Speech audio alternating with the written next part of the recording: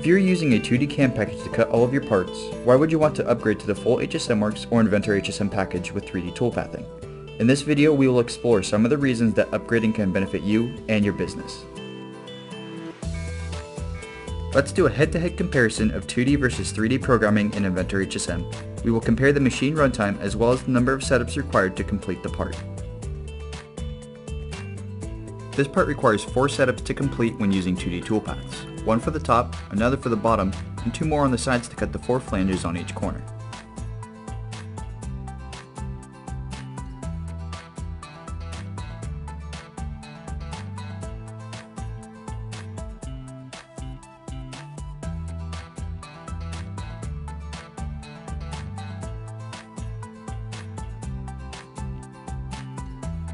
The setup for the side operations left the part susceptible to vibrations, and so there is a high runtime due to the small step-downs needed to maintain an acceptable surface finish.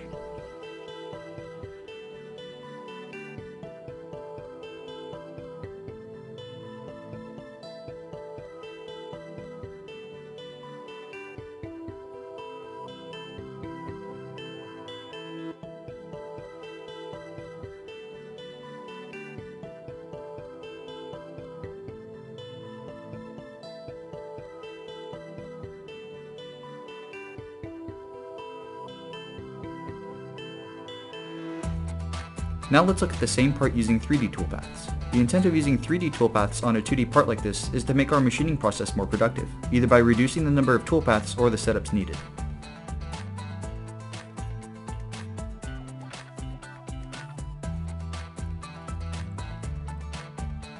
Notice that the 3D adaptive strategy even roughed the material on the flanges. We can then use a ball and mill and a 3D finishing toolpath to finish the flanges in dramatically less time. Because we finished the flanges on the first setup, we've actually eliminated 2 setups entirely. This cuts the total machine time nearly in half, not counting the setup time that is no longer required. The 50% reduction in manufacturing time translates directly into cost savings. If we assume a machine operating cost of $80 per hour, we can save nearly $20 per part by upgrading to HSM with 3D toolpathing.